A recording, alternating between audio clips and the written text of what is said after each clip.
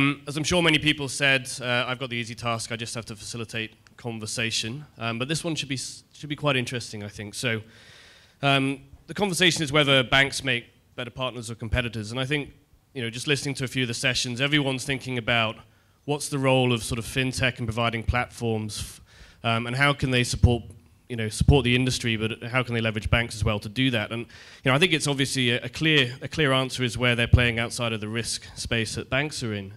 But what happens when they start to overlap with that industry, with that space? And in particular, where should banks be looking to compete in terms of building internal capabilities and sort of protecting their core customer set, and where should they look to leverage their capabilities? And obviously there's a sort of broad spectrum of answers to that, but we've got a panel of people here from the banks today. I'm very interested to hear their perspectives on where they see natural partnerships and where they think actually building that internal capability is required. So I'm just going to hand over briefly to the guys to do a quick introduction, and then I'll get into some specific questions.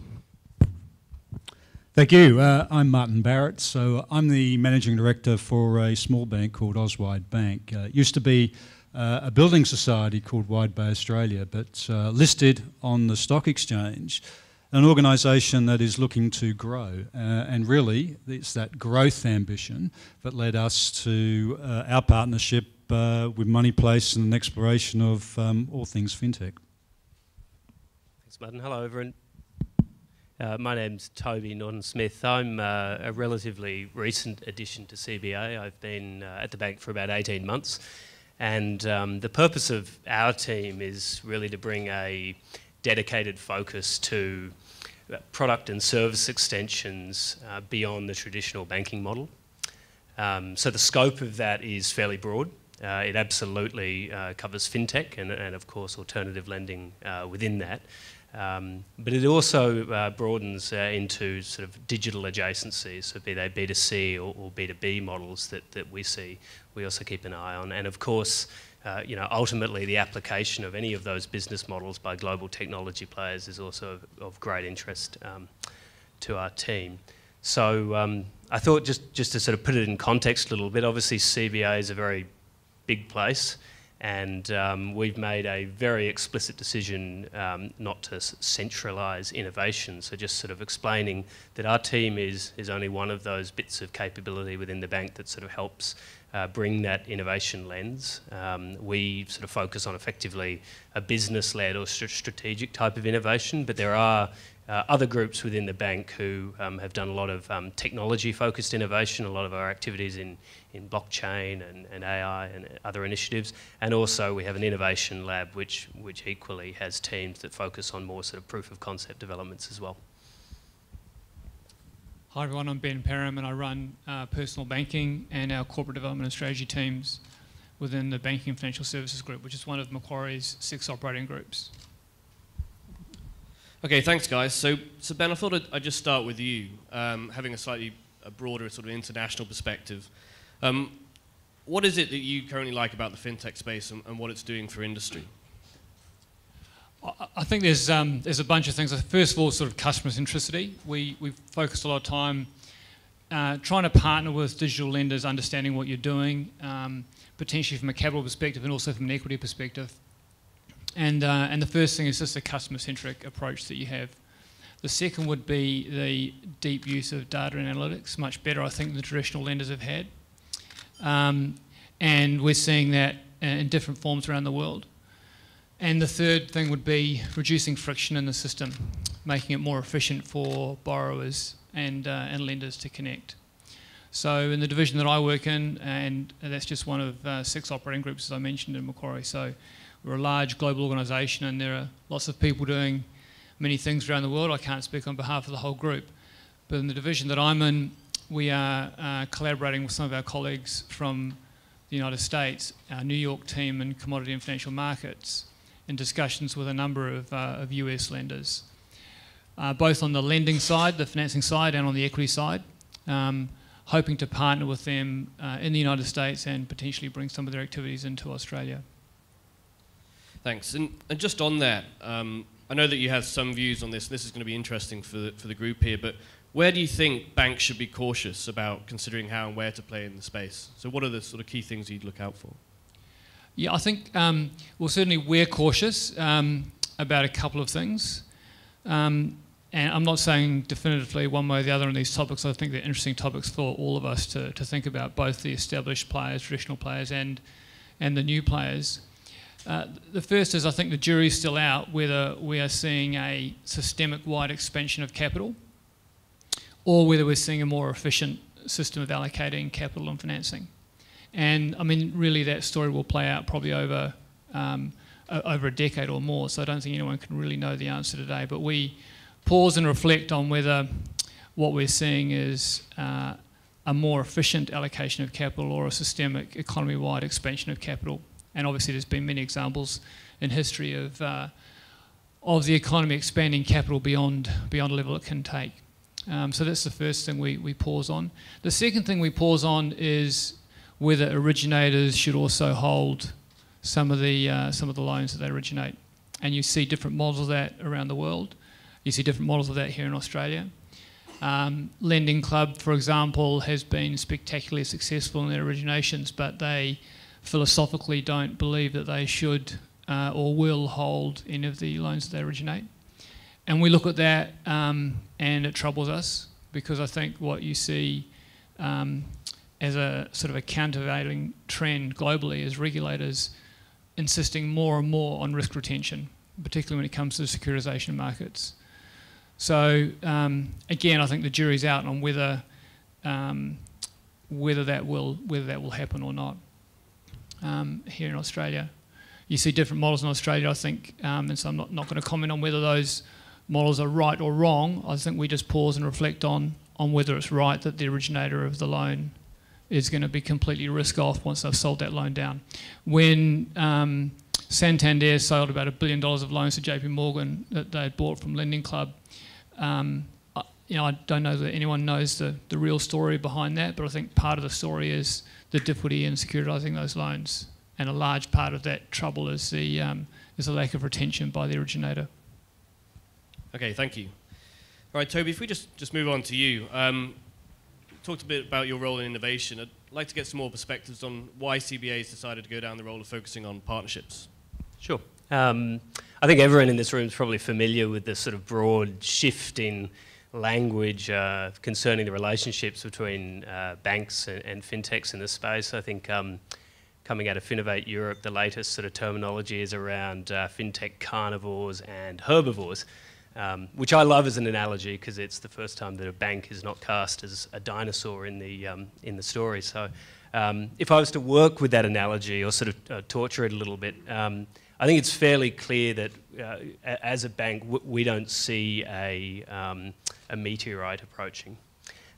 What we do see, though, what we see in our team and our objective is that we see that the pace of evolution has increased, and it's only going to continue to increase.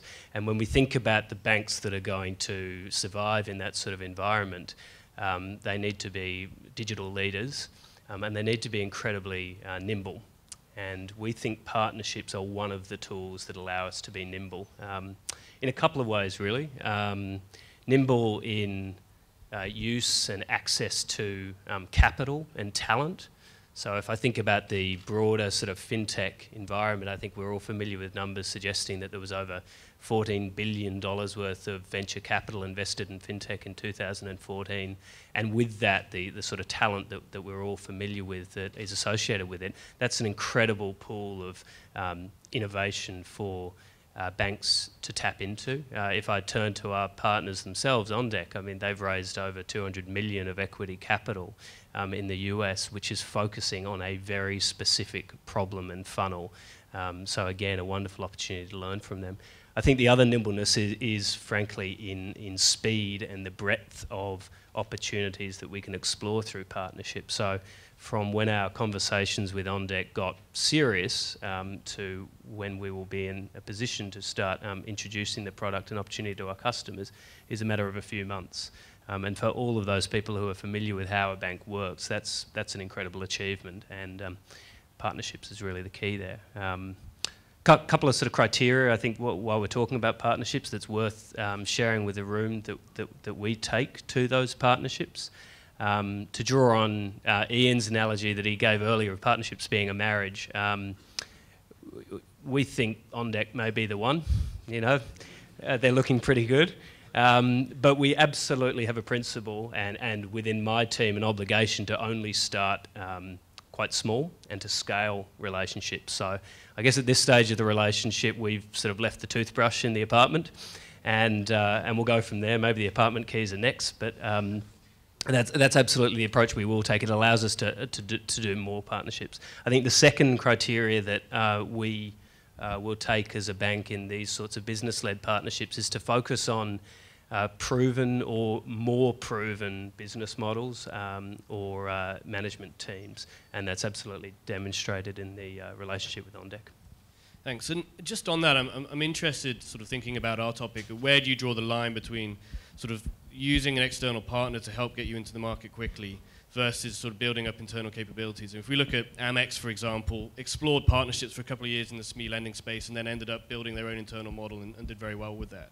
How do you see that sort of balance working? Because I think it's probably a tension that will exist for a while going forward. Yep, I think it's a healthy tension. I think I heard someone discussing some of the other banks. We haven't chosen to go into a sort of corporate venture fund structure, but someone else was referencing that bank's decision as being a way of creating some additional tension almost within the bank for where capital was allocated and how it was passed around. I mean, for us, I don't think it's an either-or. It's absolutely, if we think about the small business space, and particularly that sort of micro small business space, the sort of less than $1 million turnover space, you know, this is a great area for CBA to innovate in. You know, we actually, you know, recognise that there's a tremendous amount that we need to do there. Our share of bank customers, small business customers in that space is around 20-25% of the market. Our share of lending is significantly lower than that. So a big opportunity, and that's reflected in both structural changes that have occurred at the bank, but also, you know, we've recently released our own product, a simple business overdraft, and also this partnership with OnDeck. So I think for us, it's certainly not an either/or, a bit of both. Okay, thank you. All right, Martin, why don't we come to you now? I think you've got some interesting perspectives, probably from more of the smaller sort of regional banking and where, you know, I think you see some opportunities that offered buying or renting technology offers for that space that you wouldn't normally be able to get access to. Could you talk a little bit more about that? Yeah, I'll cover off a little bit on the smaller ADI perspective, I think, because I do think in the bigger ADIs, the big banks, there is a general sort of conflict that potentially exists with this particular industry, but I don't see that conflict in the smaller ADI space. When you look across building societies, credit unions, small banks like ourselves, you're limited generally in terms of your investment capability. You're limited in terms of your entrepreneurial flair within the organisation. And you're looking really to achieve that aspiration of growth. Now, when you look at entrepreneurial flair, when you look at the capability that sits in the fintech space, it actually makes, to my mind, very sound logic to actually partner with fintech players. But importantly, fintech players, I think, that can demonstrate a level of capability. At the end of the day, this is a game of risk. So if you're in the fintech space and you're looking to provide loans, it is about risk. And as a financial organisation, big or small, you're clearly concerned about reputation. You're clearly also concerned about sustainability. And we believe that, you know, those are things that really, really do matter. And in terms of our relationship, our new relationship with Moneyplace, they were the types of things that we were really, really impressed with. We were impressed with the origination thought.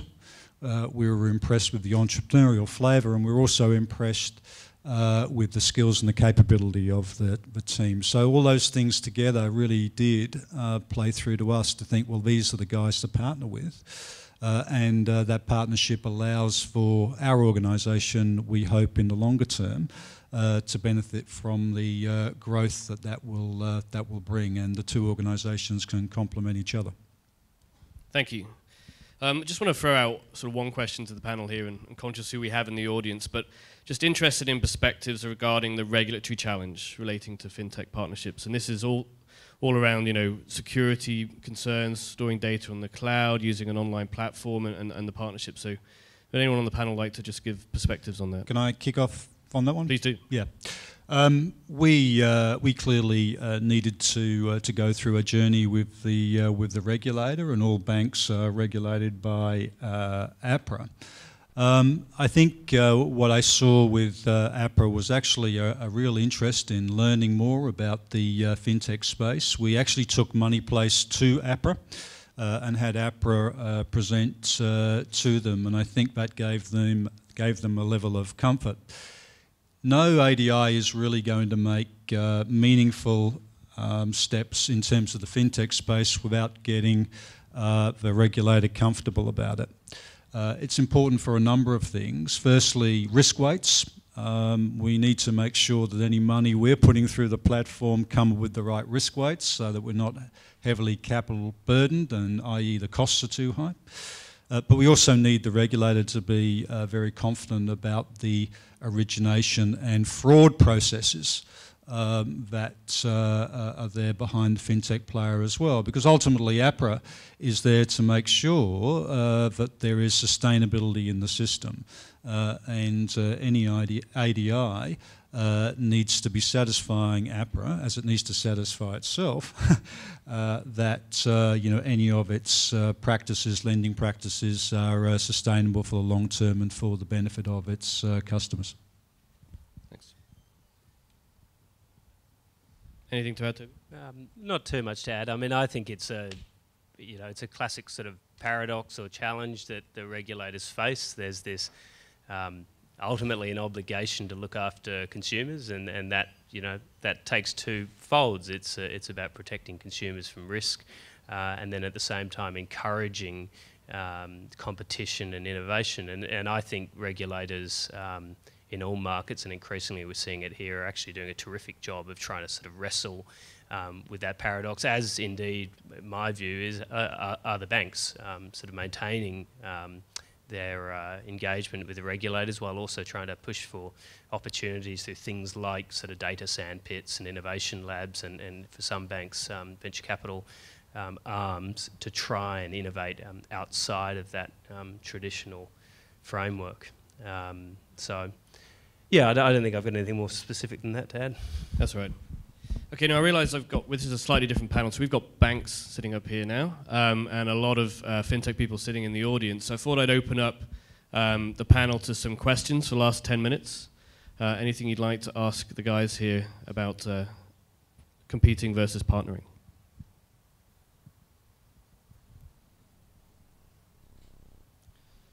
Definitely silence. I know it's close to lunch.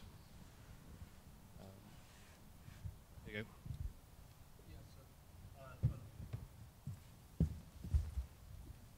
Thanks. Rob Young at OnDeck. I'm just interested, I see, we go talk to a lot of banks around the world, and interesting to see how some react to the digital challenge.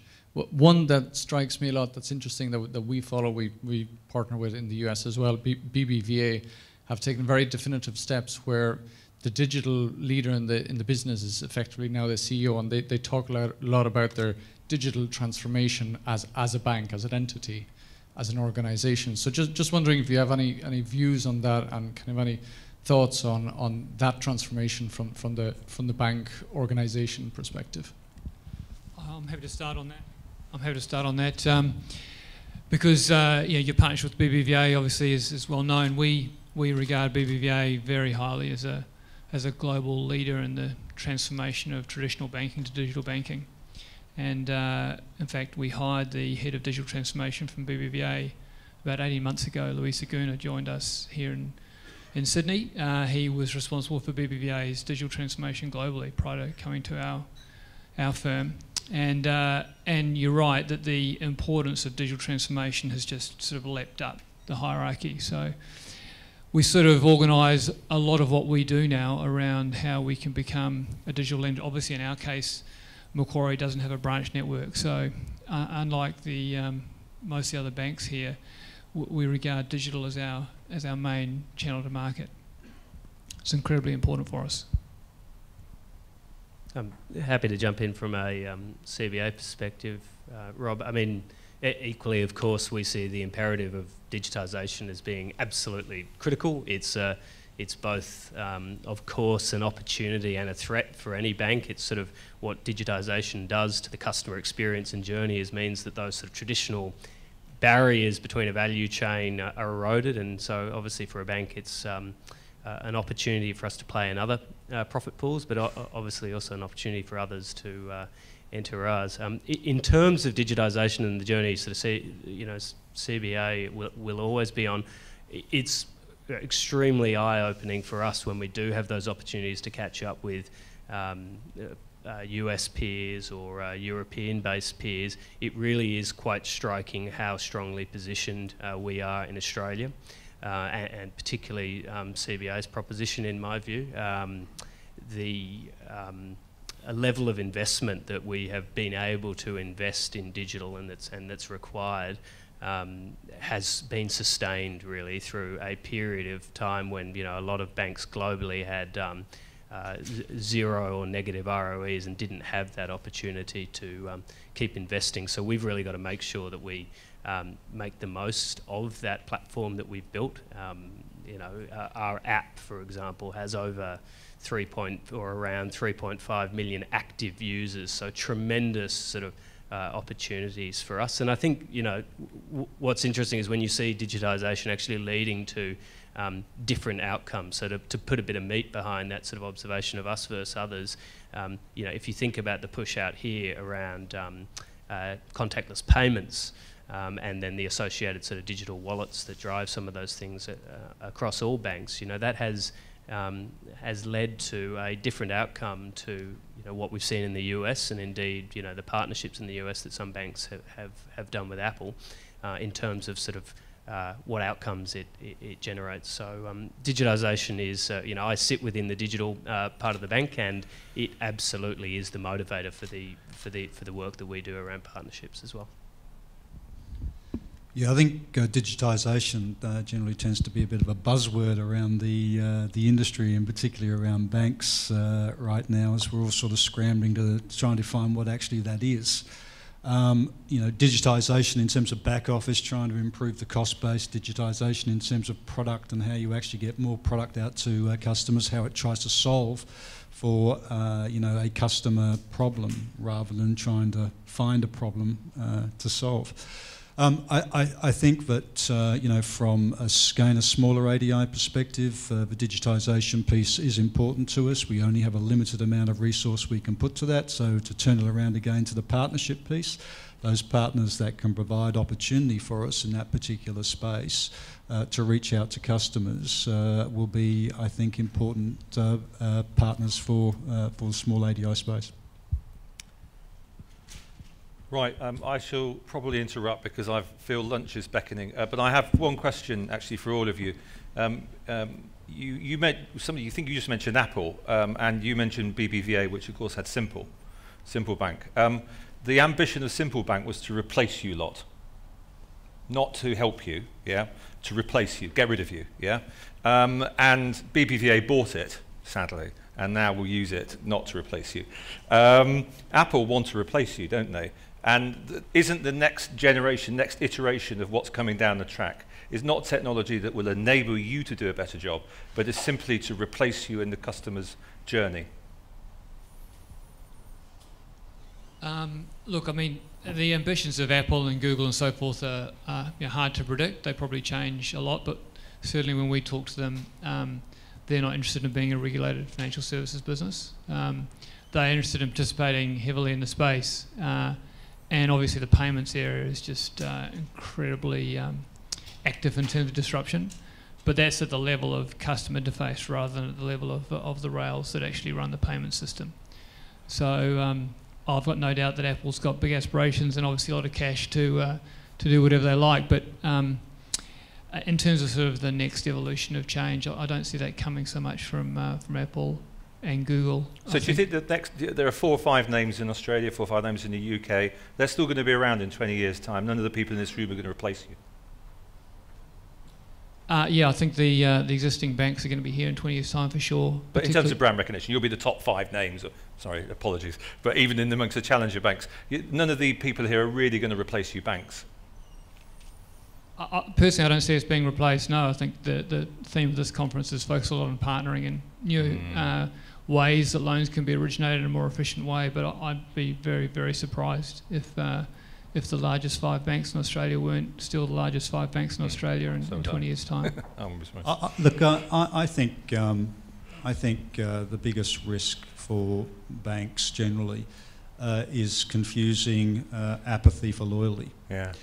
And that is that, you know, if we're lousy at the customer experience, if we treat our customers with a level of contempt, if we're not focusing our efforts in terms of that customer experience, then ultimately we will perish.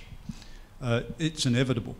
But if we can get those pieces right, if we can have a purpose for and a meaningful relationship with those particular customers, and if we can, as I said before, if we can match what we lack with what's on offer in the marketplace from new entrepreneurs, then hey, I see no reason why we wouldn't be around for some time to come.